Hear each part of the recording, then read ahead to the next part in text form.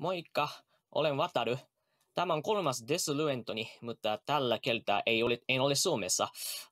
Tervetuloa Tokiosta kaikille. Koska 2010-luku on nyt loppu, halusin puhua siitä, mikä se oli otaku-kulttuurille. Voin puhua vähän suomea, mutta luennon tekeminen suomeksi ei ole helppoa minulle, joten vaihdan englantiin nyt. So yes, welcome everyone once again. I am Wataru, and my lecture today is titled "Rise of Yuri in 2010's: Origins, Development, and Reflection." So basically, I'll be talking about Yuri and the boom in 2010s and how the events lead to that phenomenon and what would happen next, or at least the expectation. So let's get started. Yes. So in this section, I'll be talking about what I want to talk about, the sort of the introduction, and explaining myself what on earth I'm planning to do here.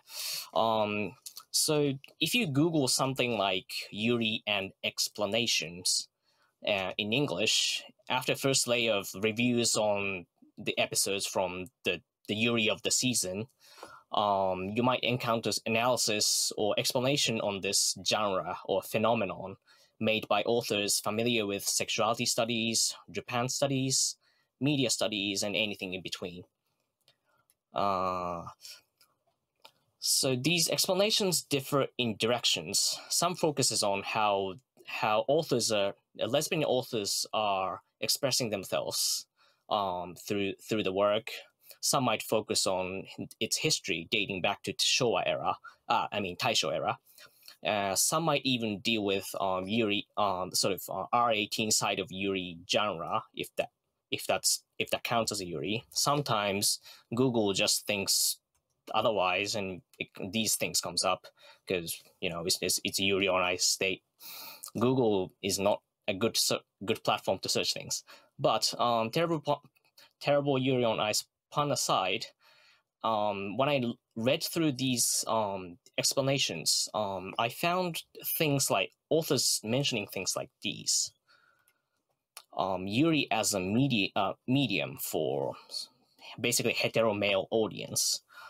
Phrases like predominantly male focus in Yuri publishing, and the concept became typical feature of Yuri is aimed at men. And yeah. And these views are usually supported by the fact that Yuri works usually deal with sort of has this voyeuristic appeal. In other words, sort of the feel of peeping into, say, sort of secret girl-only Christian school, like Marimite or very famous works that comes after that. And I can sort of understand the direction. Sure.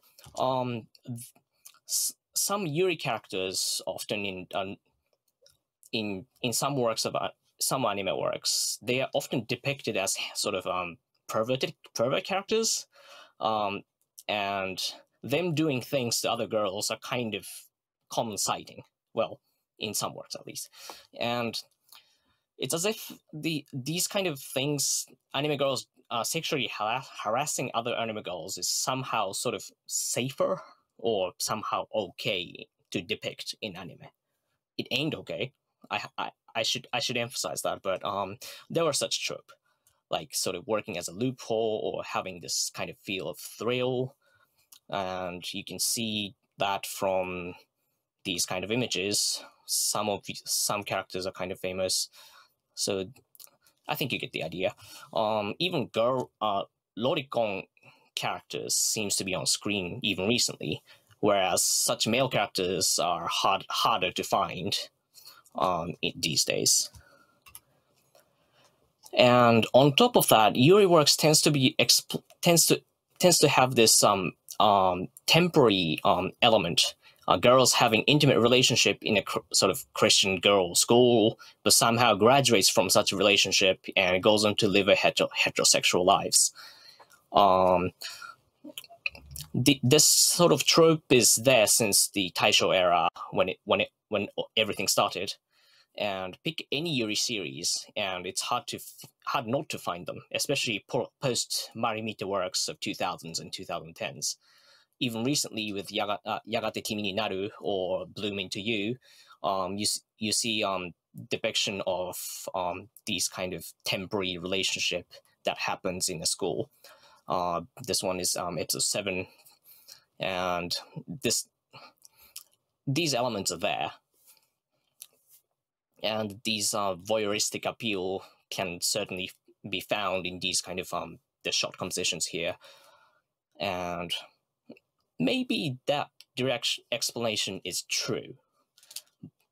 But then I think these comments about these comments often focuses on manga medium more than any other ones. It's definitely the most numerous and accessible media, but then I think there's more to talk about when you talk about Yuri.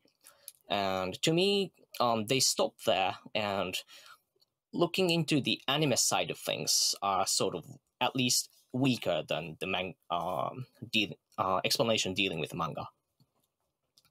And also, the explanation on why the boom happened in 2010s are sort of weaker in a sense that the males just found this genre and jumped onto it. Therefore, there was a boom. But then the question remains as to why then, why now, why in 2010s, and how did they even get into this thing in the first place? But then you may be thinking, this Yuri boom I'm talking about, what do you mean by that in 2010s? Yuri definitely had an expansion in 2010s, starting with manga. A lot of manga works dealt with these themes, and the anime adaptations of the manga library exploded in 2010s. And certainly the range of the works and the depth of the works expanded. And this boom was there were multiple factors that worked in conjunction to lead into this explosion. To support my explosion things, I think I'll just flip through works of anime from 2010s: Citrus, Sakura Trick, Adachi to Shimamura, then Yuri, Yagate Kimi ni Naru or Bloom into You, The Blue Flowers. It's technically 2009, but hey, I like it. And Strike Witches, Symphogia, Yurikuma Arashi, which I love, Kogaku no Pandora, and Madoka Magica, Lilico Nanoha, and Love Live, Yurukan, the Gochi Usa, Girls and Panzer, all that things. So these many Yuri anime that I mentioned have vastly different directions, from normal school life to fighting with your magical power to driving tanks to fighting this monster thing with the magical aircraft-looking things. It's quite wide. Compared to Marimite trope domination before, it certainly have this range of works or the themes that they deal with. And we also see a blurred line between the slice of life or Nichijokei genre and Yuri genre. And it's up to who you ask to categorize any work into either of the genre. And another thing to note is that while the expansion happened, there were major works of 2010s that worth mentioning, and these some of the works have these kind of elements. I think the most notable example would be Madoka Magica having sort of intimate relationship between Madoka and Homura, and have creating the boom itself as a work in 2010s.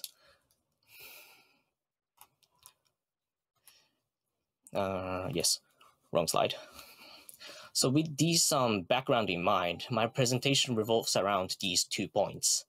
So discussing why male fans even started enjoying these works, and why that even happened in 2010s and what led to that event. Then I immediately have to offer a disclaimer on limitations on about my perspective. I did not have much time on this, so the coverage is really limited, and the factors are sort of limited as well, and I focus on anime a little too much.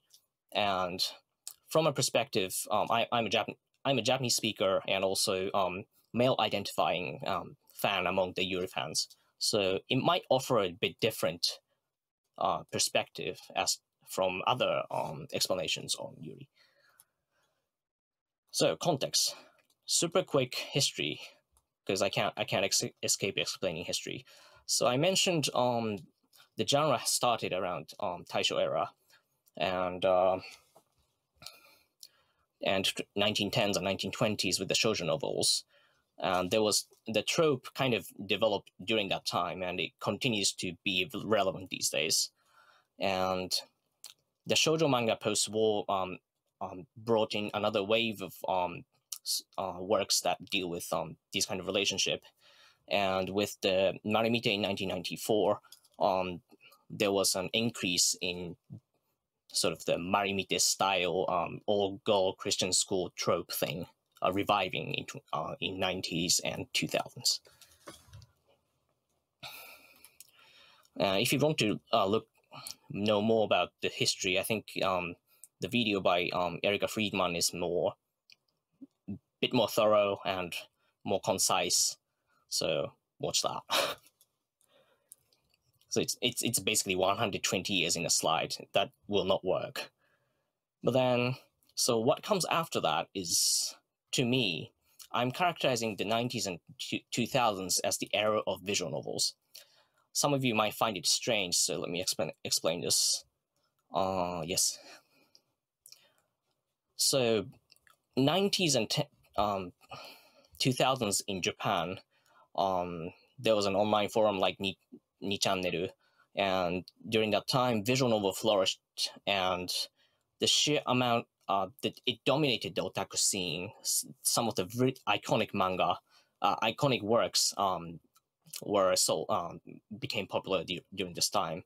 Because of the amount of text, this boom didn't really translate into outside of Japanese-speaking market, and I'm seeing a sort of a trend in visual novel popularity in the West just recently. This golden age in Japan was around this time.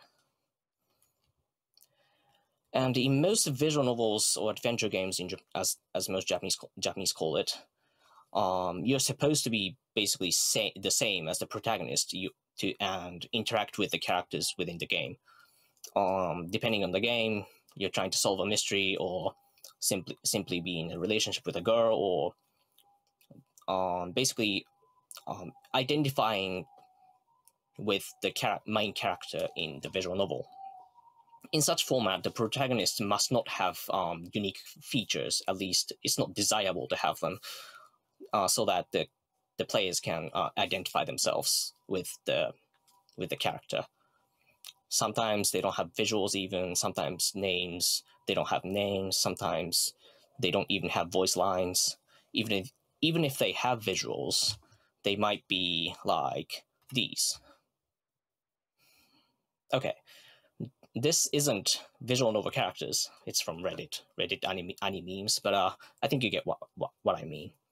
Even eyes, it's interesting to note that they don't have eyes drawn, which is the most important part in anime style drawing. But then this golden age ends around mid 2000s to early 2010s, with the advent of smartphones and changing environment. Smartphones made it easy to offer media that's ubiquitous in daily life, instead of sitting on the computer and play games for some hours. And because the visual novels required a lot of playtime, it lost out to more accessible format of games. And yes. So then, yeah, so outside of the dedicated fans, the consumers tended to look the other way from a move away from the visual novel medium, and that got worsened because of the situation worsens with the advent of Let's Play videos, basically showing everything that happens in the game. The whole point of the visual novel is to read the story, so that's kind of defeats the purpose.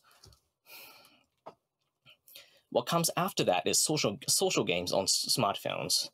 This combined and populated features from different medium into a single app. And the features include perpetual, it's telling a story that does not end for monies, basically. And to gain the money, they employ the gacha system, which is notorious to basically exploit the players, and generated continuous income for the developers, and also character-centric, non-linear narrative from the visual novels kind of worked together with this system.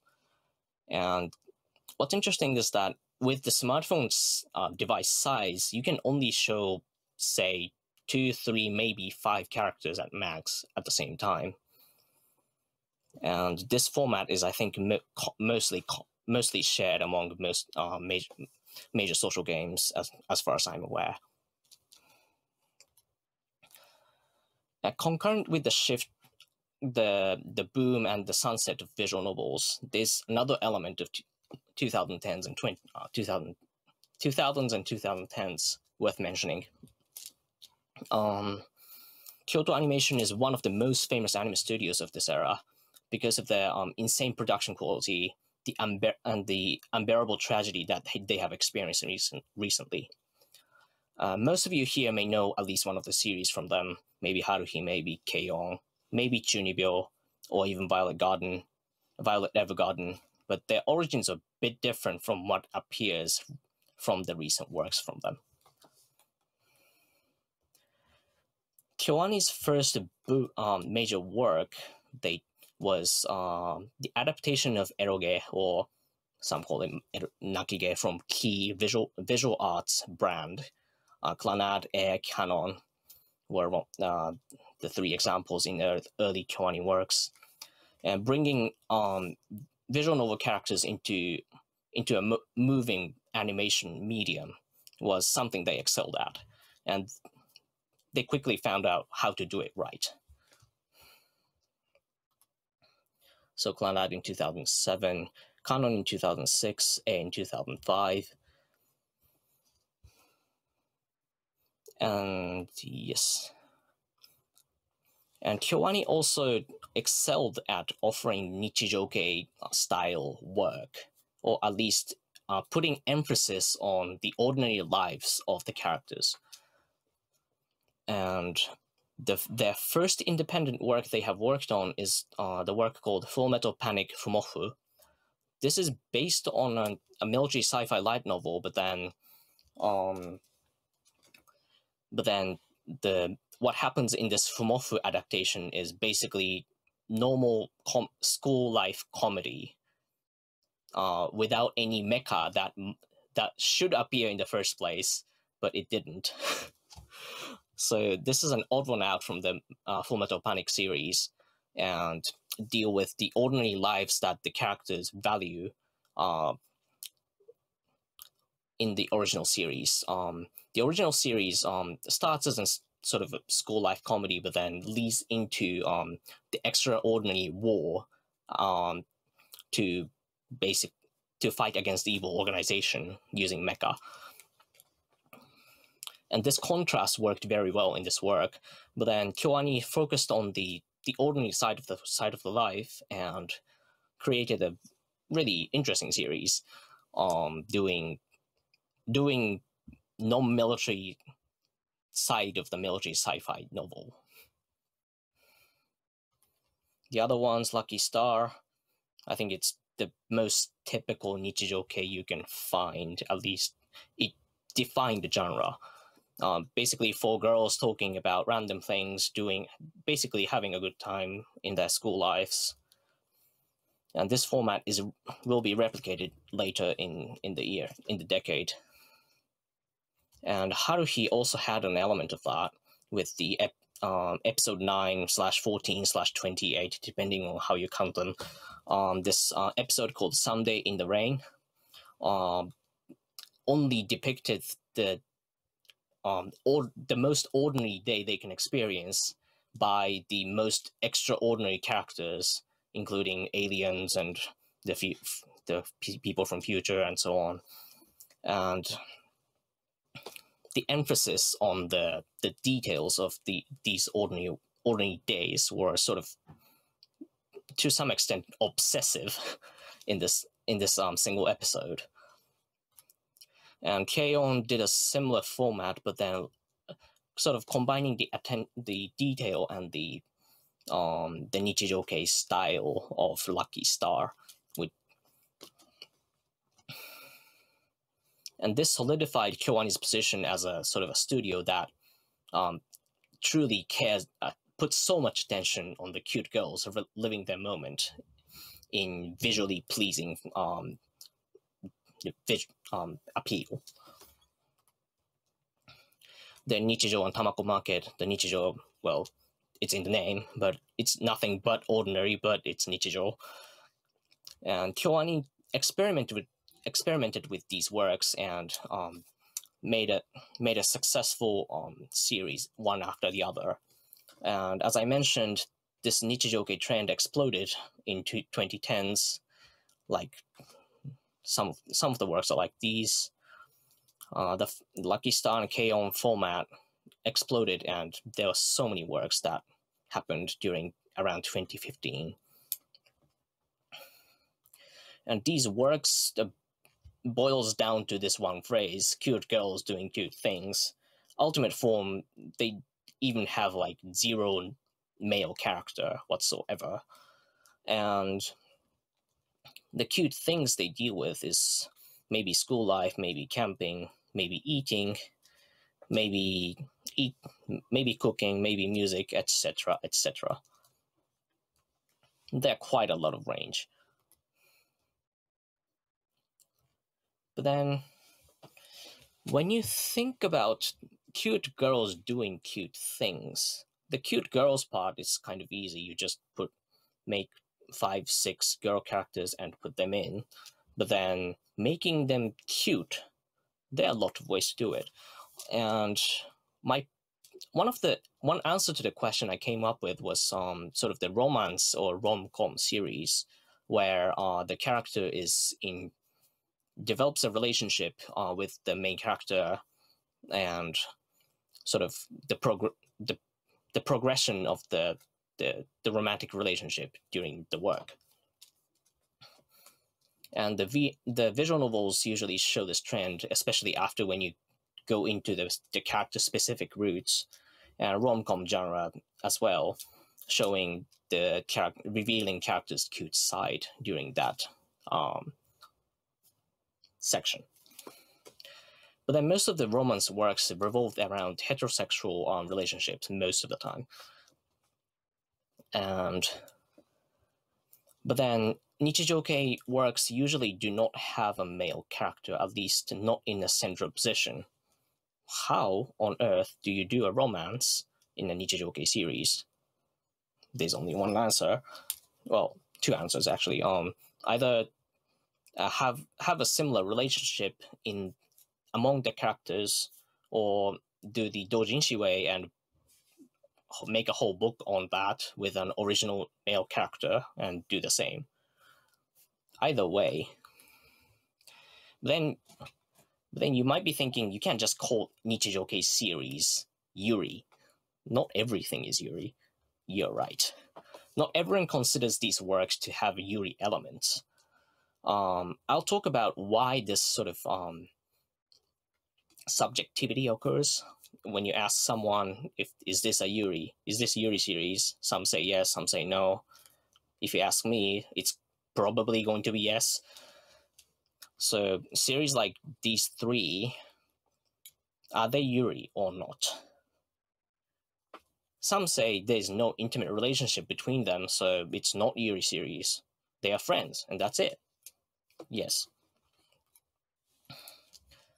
It's true that, but the elements that these works deal with is the development of relationship among the characters, and this slow and gradual development of friendship between the girls are enough to some people to consider them as yuri. My personal opinion is that you can experience yuri without seeing the actual depiction of sort of intimate relationships. Oh, oops. Went too far. You may heard of the phrase yuri goggles, that yuri otakus can consider everything yuri. At some point, when you focus on the development of relationships, you tend to notice the similar things in other works, thereby considering them as a yuri relationship. In a way, yuri otaku is not necessarily concerned about what happens on the screen, but more about the suggestions that's there in the screen to imagine the relationship.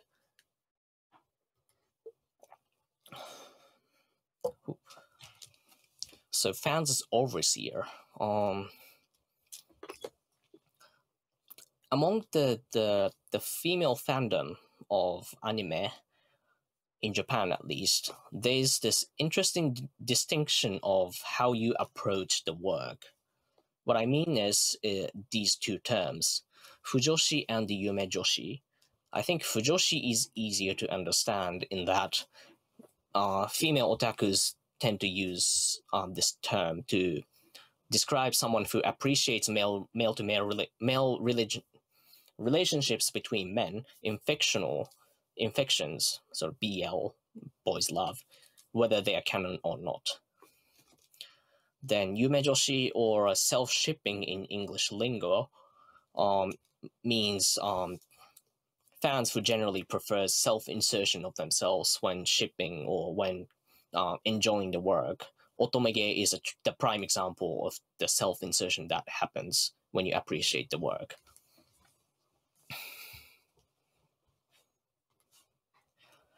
So I think there are two modes of appreciation towards a work. One is to observe what happens between two characters. If you are not in the fictional realm of the work, then you're not portraying yourself into the work. And so this distinction in the yume-joshi fujoshi distinction is kind of interesting to see the different modes of appreciation.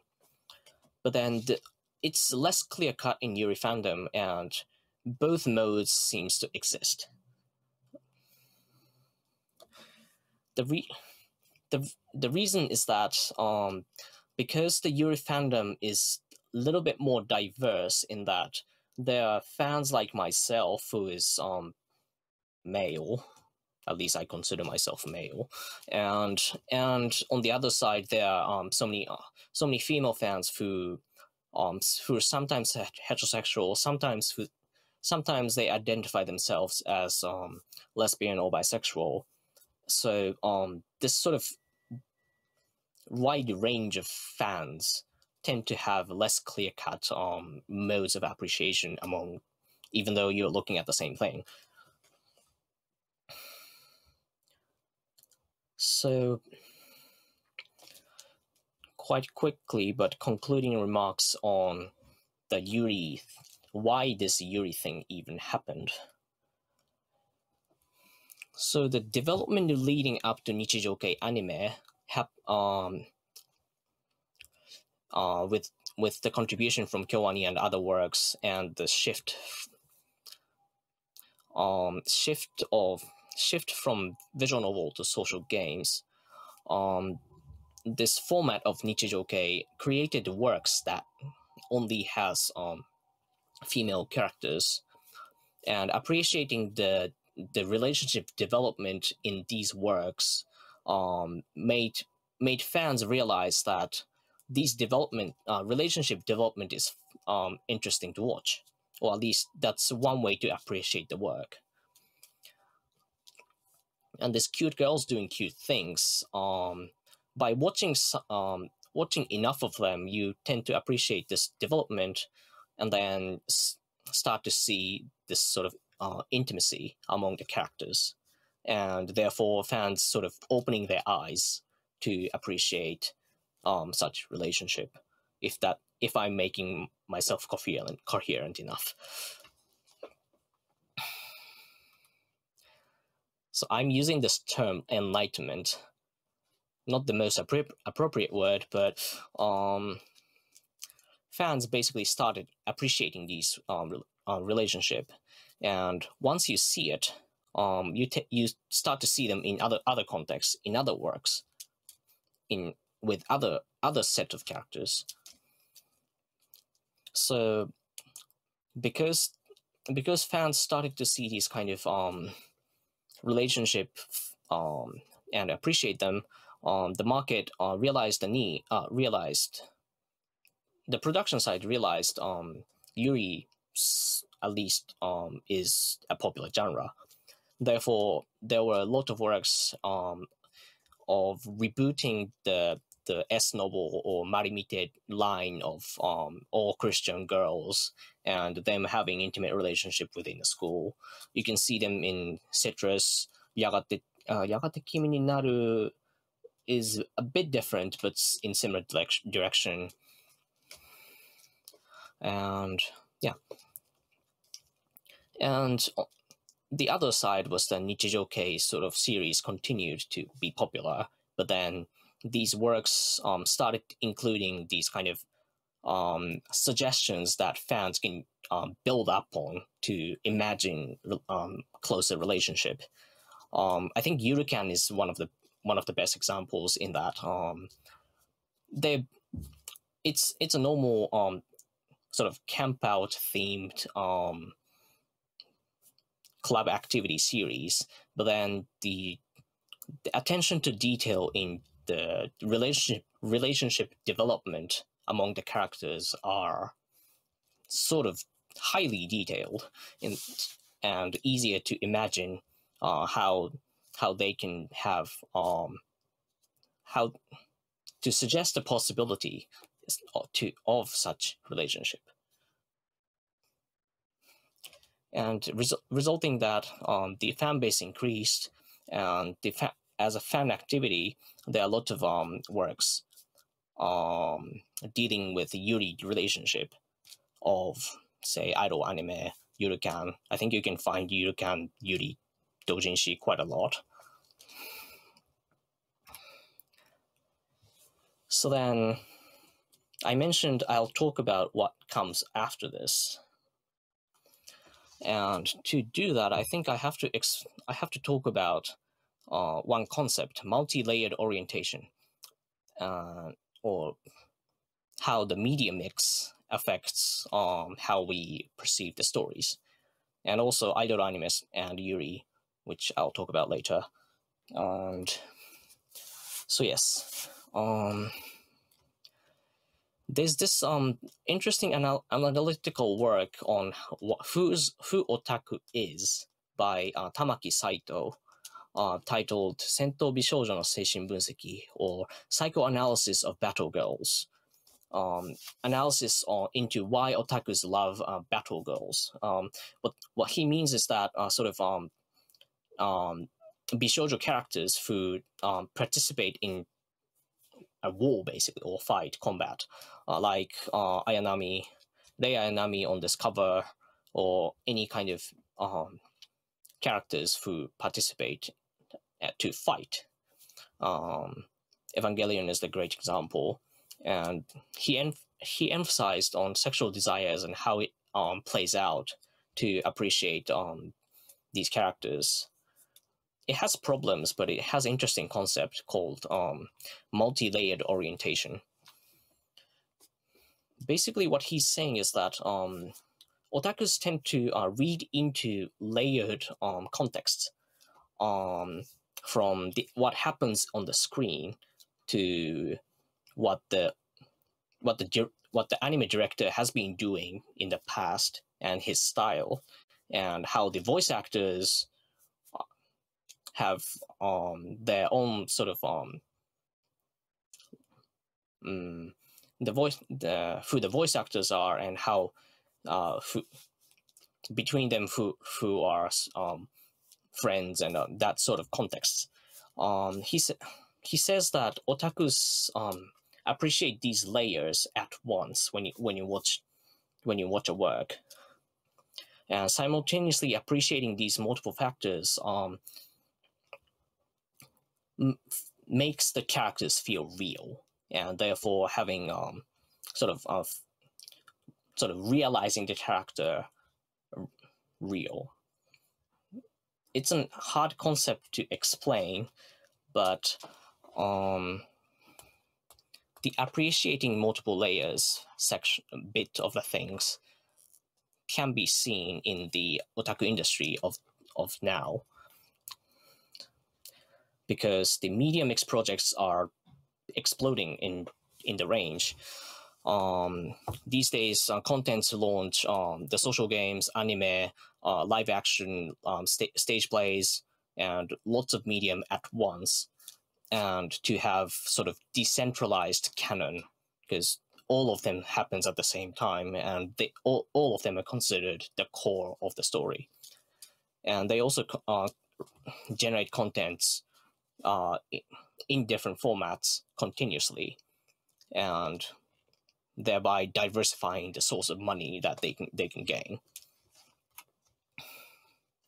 The examples would be Shoujo Kageki, Review Starlight, Bandori, D4DJ, which was recently released, then Assault Really, which also recent. Yeah.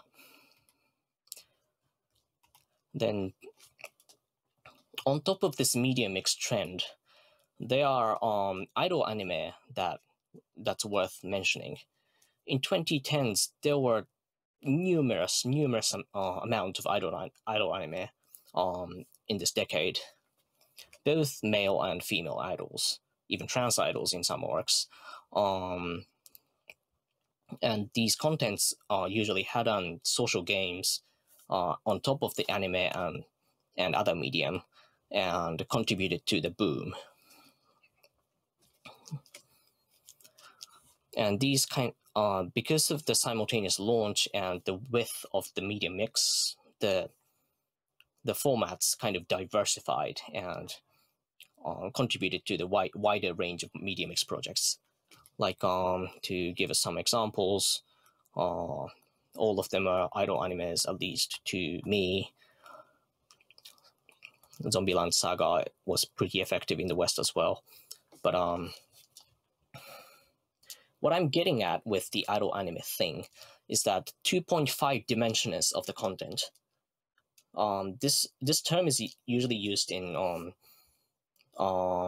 I think this term started among the female fandom about Prince of Tennis musical, which was a live action stage play musical adaptation of a tenipuri manga, which itself became a popular content as itself, being called Tenimu. And these contents usually deal with the 2.5 dimension, meaning between the 3-dimensional and 2-dimensional, so fictional anime and the live action and something in between. And the layer of the characters, it's usually intra-canon, semi-canon, or sometimes head-canon, fictional layer of the interaction of characters among the fictional layer. And the second layer is the introduction between the actors or voice actors. In this tenipuri case, it's going to be the actors who are acting the characters. And these are real life, and their personal interactions among the casts and also other casts tend to have some otakus tend to enjoy seeing the personal side of the actors. The voice actor otaku is a huge set of a fandom by itself. And these interactions are not necessarily canon, or because it's basically not, it's outside of the fictional work that they are acting, but definitely real. Oops, wrong one. And I think there's a layer between the two. The interesting term yuri-ego is a thing in Japan, and someone made a Wiktionary article about its definition. A slang: lesbian behavior feigned by female voice actors pandering to fans. This itself is very problematic concept, especially if it is done as a business sort of direction, or like the promotional direction that how they want to sell, how they want to popularize the voice actors. But these actions of sort of lesbian behavior among the voice actors, plus the fictional intimacy that happens in the work that they are acting, will provide the audience to have an overwhelming context. And based on the multi-layered orientation, by appreciating multiple layers of context, you start to feel the character real. The 2.5 dimension thing, these are from, this one is from the top left is Review Starlight actors who are also voice actors for the artwork. Assault Really left bottom, same deal. And this one is D4DJ, recently released. They are also voice actors. And this one's Idolmaster. And voice actors tend to do have this side of the job, basically. But this 2.5 dimensional elements are there, and it contributes to providing more context and providing more suggestions to imagine intimate relationship between characters. So the widened medium, I think I mentioned it before. And I think what will happen is that idol anime will continue to be popular, and more projects will come to the market. And the Medium X projects will definitely continue as a trend. But then at some point it will flood the market, because the width and the depth of the content, there's a limit. And because people have only limited disposable time to use on certain content, at some point it will have an effect for these works to diverge into smaller categories. And yeah, I think that's about it. I flipped through a lot of things in a short period of time.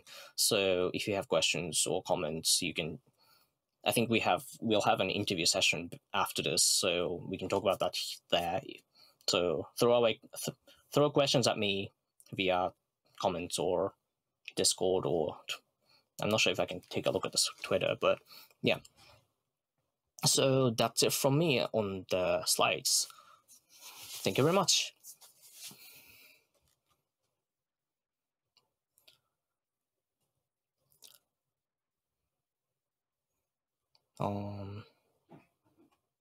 Yes. Sorry, I'm not used to this distant remote lecture thing. I haven't done it in the. Let's try that again. Wataru, can you hear me now? Yes. Great. Okay, we had a now I can hear you. Bit of a sound problem here, but we've got you online now. Thank you so much for the very enlightening show that you gave. And about questions, you already said. But if anybody has questions that they would like to ask Wataru or comments about this show, you can, of course, send them over Twitter. But if you want them in the studio, use the YouTube chat or the Studio Kysymykset channel in our Discord. And there were a few comments and questions that I would actually like to raise straight off the top. The first one was about the distinction between Yuri and Shoujo-ai. So some of the series that you gave as examples in the YouTube chat, people pointed out that they would they would rather categorize them as Shoujo-ai than Yuri. So how do you feel about the distinction between these two? First of all, I think I have to clarify that the term shoujo-ai is a thing mostly among the English speaking fandom. To me, as a Japanese speaker and having enjoyed the content in Japanese language and the fan community of Japanese speakers most of the time, I've never heard this term in that fandom, and usually when I talk about these works, I think they are usually categorized as a yuri, and the shoujo-ai term is less used. I can understand how the term works, but I think the distinction might not be as clear to me than the question might assume. Yeah, if there's a distinction, I think it will be an interesting comparison to do between the yuri and sort of the other term, similar term would be rezu in Japanese. Then the shoujo-ai yuri distinction might be something interesting to look at. Okay, thank you. That is in my opinion, a very good answer. I've no real understanding of the distinction between those terms myself. A few other questions that we actually got right now. And one that I thought of earlier about the, you mentioned yaoi a bit. And with Fujoshi, there's this discussion sometimes that I've heard that there can be no, in quotation marks, friendship between males because it's always romantic. So do you see the same feature in Yuri fandom, that friendship between girls always becomes romantic after you become entrenched in the Yuri fandom? I think there's a certain similar element, especially among the very hardcore, hardliner Yuri otaku, in that you see every relationship as a Yuri. Some people even say things like Yuri relationship among male characters, which I don't really understand what they're talking about. But I think there's a similar element to it. To me, I think Yuri and the Fujoshi, Yuri and BL or boys love genre is similar in format, similar in direction, just dealing with different characters. Okay, thank you. We actually discussed this with you already earlier, and it was asked from the audience as well, so I'll bring this up now. How do you see the future of the Yuri genre? Where will it go? The question was actually framed in Discord just now. Do you believe that so-called honest Yuri, not just fan service, will resurface during this idol timeline, or do you think that it will reach a similar sort of popularity? How do you see that? Could you repeat the first half of the question? The future of Yuri as genre, where do you think it's going, and do you believe that the sort of honest Yuri, just not just fan service, but actual like Yuri content that you just told us about, will gain popularity or resurface? How do you feel about that? I think the Yuri, among the Yuri manga, there are, or I think the future of Yuri, there are several directions they can take. I think one of them would be sort of hybrids of something and Yuri, and some these days one of the major sci-fi publisher in Japan, Hayakawa Shobo, has been working on Yuri and sci-fi into one, and they have published several novels dealing with the theme, and I think they had one anthology here. Okay. Basically, anthology of Yuri themed sci-fi, and they're trying to define it as a new genre. Okay, so it's and other would. So it's kind of similar to like perhaps gay fiction in Western tropes that has kind of like intertwined with other genres, so that you can have like gay or feminist sci-fi. Do you feel like it's kind of moving towards that direction? I think, yeah, sort of intertwining with other genres will certainly happen. And I'm not sure if it's in novels, if it's in games, but this intertwining will certainly happen, I think. And gaining popularity of the non-fan service Yuri? Was it the question? Yeah. I think it's hard to deny the fact that Yuri genre sort of incorporated this direction, at least in the recent works.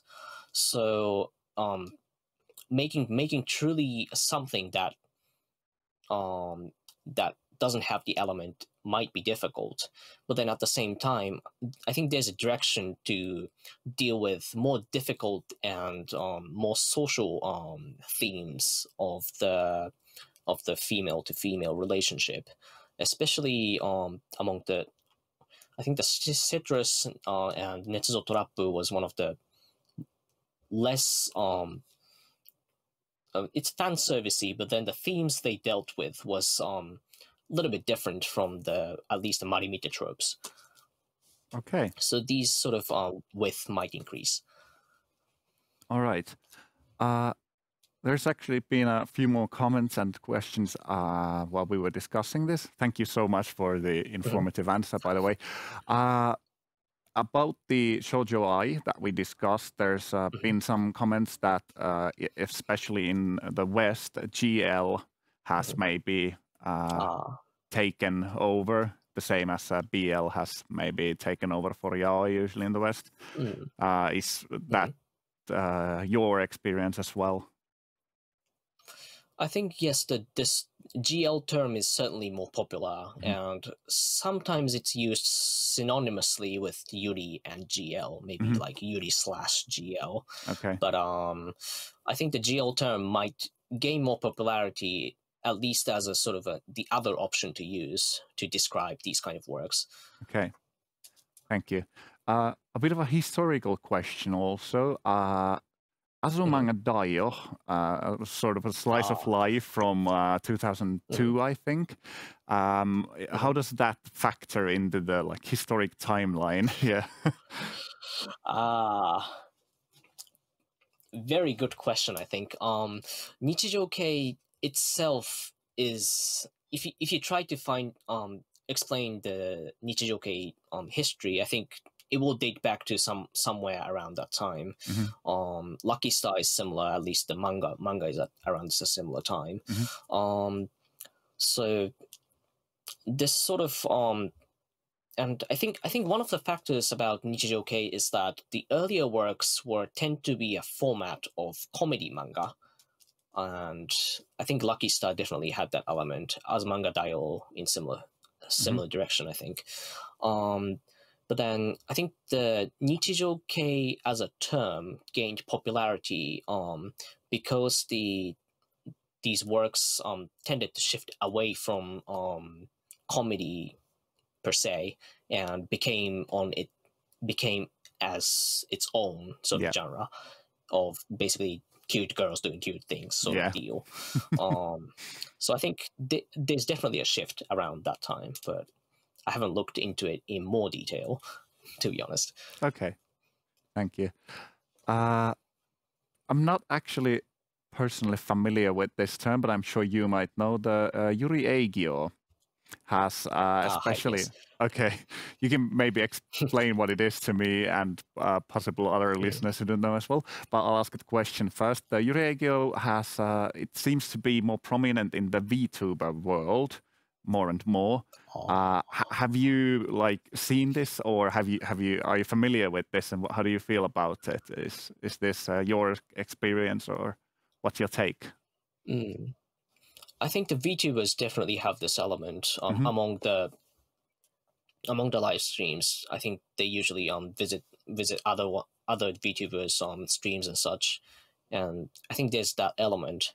But then to me, this yuri-genre sort of this or sometimes other people call it business yuri, or that sort of deal. Among the voice Now I know actors, what it is. were Okay. sort of I think these elements were originally among the sort of the Seiyu fandom, Mm-hmm. and how the voice actors catered to their fans through sort of showing the very intimate friendship among themselves. And I think these elements translated into VTubers solely because the VTuber genre itself is sort of combination of live streamers like Twitch or Nico Namahoso, Nico Live, and the sort of the Seiyu genre tropes, and combining that into one as a VTuber genre is, I think, what happened with the popularity of VTubers, at least in Japan. Okay, thank you. I think that's very interesting, and maybe a take that you don't see in the West as well, or as clearly, since we don't have such a clear view maybe of the Seiyu culture and situation, unless you are actively following it. It's definitely less accessible, the Seiyu fandom, but then VTuber made it sort of international. I see a lot of English-speaking fans throwing super chat at Japanese VTubers these days. So okay, yeah, the VTuber phenomenon itself has risen rather hugely lately, at least as far as I know. Indeed. Okay. Would you categorize yourself as a male Yuri fan? I think I do, yeah. Okay, so sort of a Yuri otaku. How do you feel about, like, at least from what I've seen, there's sometimes perhaps not a stigma, but a sort of a social status among maybe Yuri otaku, and the idea of, especially how you in your show talked about the being a fly on the wall or a houseplant, and just listening in, that it's sort of like a peeping sort of view of the girls doing girly things. But what's your take maybe on the like being a male Yuri otaku? How do you see the male Yuri otaku scene itself, and maybe how it relates to the outside world as well? This is a very large question, I think, but I think there's definitely an element of hesitation, or maybe guilt, depending on how serious it would be, of loving these kind of works and being male at the same time. And seeing the Yuri fandoms, especially in the doujinshi events in Japan, you see a lot of authors and fans of female fans and authors, and them appreciating these works sometimes have an element of self-expression in a way that some of them are and possibly be lesbian or bisexual sexual minorities, and there's certainly an element of that. And loving medium from these authors as a male definitely has an hesitation, but then at the same time, appreciating works is kind of hard to stop. Of course, yeah. Especially being an otaku. And I think at least personally, what I'm trying to be is to be respectful of the work. It's not just about Yuri or the fiction itself, but then keep in mind that these kind of elements do exist. And that's kind of the self-justification I'm doing, at least to appreciate these works, at least. Yeah. I see that as a good way of course, appreciating any work is to try to be respectable about the work itself as far as that is possible. And especially as a male Yuri otaku, you come from an outside view perspective. So especially in those cases, I see the view, as long as you are respectable of the work and the creators of the work, it's a lot easier to approach, at least. But I do agree that there is probably a strong sense of hesitation easily because you are kind of stepping into a world that is outside your own, sort of. Not sure how to explain my idea. Not even sure how to explain it in Finnish. So. Yeah, I think one of this the easier thing for me is that the major fandom I'm usually in is Idolmaster. You might feel it from my slides, but that game has both of the two worlds, which is kind of interesting in that fandom has Yuri appreciating fans and also heterosexual romantic relationship appreciating girls. Fans, and they kind of coexist in parallel, sort of, sometimes intersecting. But so I think that kind of fandom is easier to live in, at least. Okay. For yourself, if we look into the future of Yuri from 2020s or onward, what are you maybe wishing or hoping to see? What's your best timeline that we could get? I think what I would love to see is because now the VR format is becoming very popular, or at least more accessible to end consumers.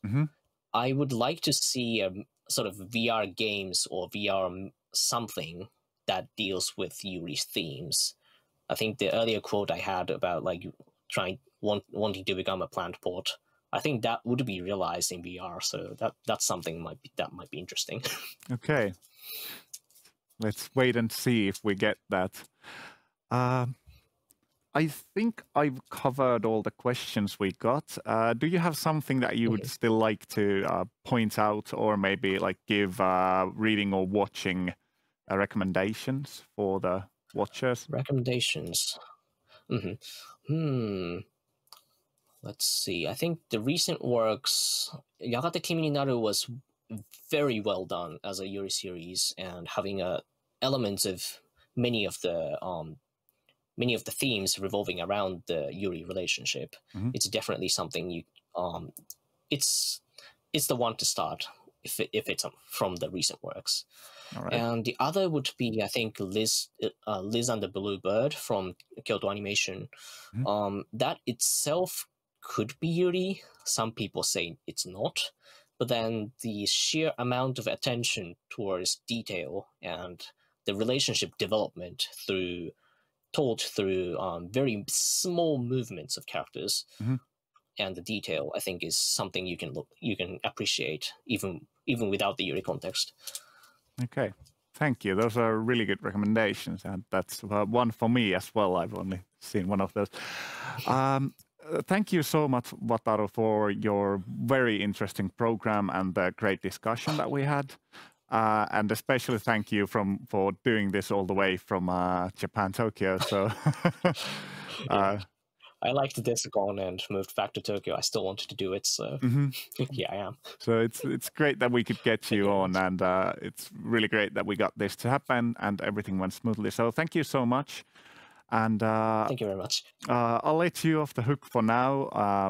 We will continue the program in about 10 minutes with Huutti and the Showa period of anime.